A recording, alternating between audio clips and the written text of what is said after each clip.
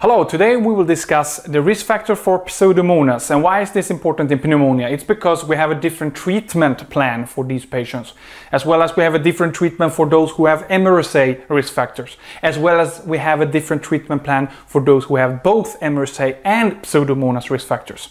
But this has been dealt in another video. So today we will not discuss the treatment of these specific patients. We will discuss especially the risk factors for Pseudomonas.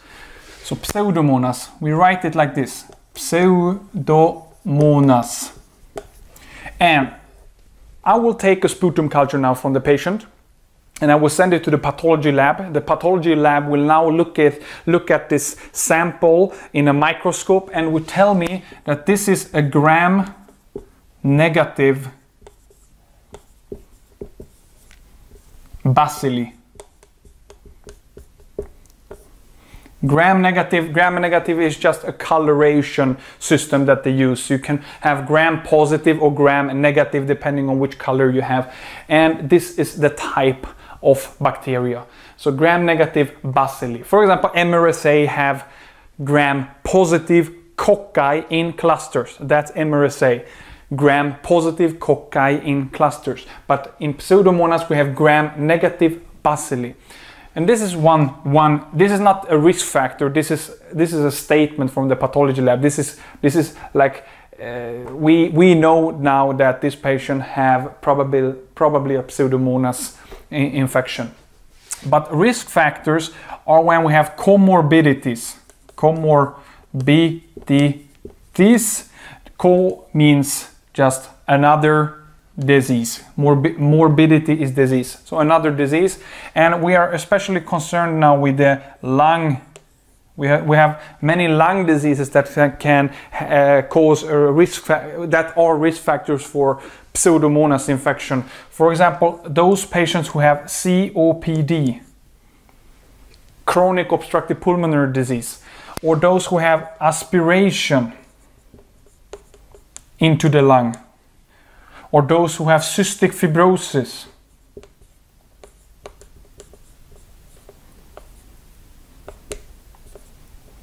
or those who have bronchiectasis.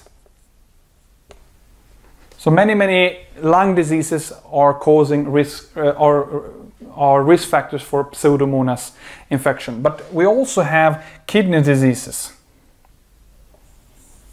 Kidney. This is a kidney. We also have liver diseases that can cause Pseudomonas. So not just lung disease. We also have diabetes. Diabetes.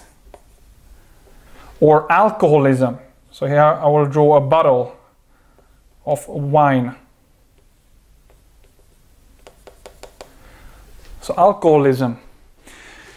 What else? Heart disease.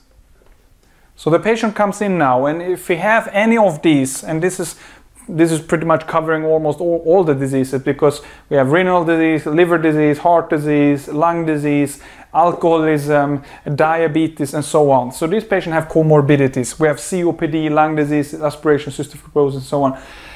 When we have any of these, then we have risk factor for Pseudomonas, and that means that these patients should be treated accordingly. So they should be treated against Pseudomonas. There also exist those patients who have been taking antibiotics. Antibiotics within last 3 months. Last 3 months. Then also those who have been recently in the hospital. I will just write. I will draw like this. A sign for hospital. Recent hospitalization. So this is pretty much it, and as you see the risk factors for Pseudomonas are very broad and it covers many patients.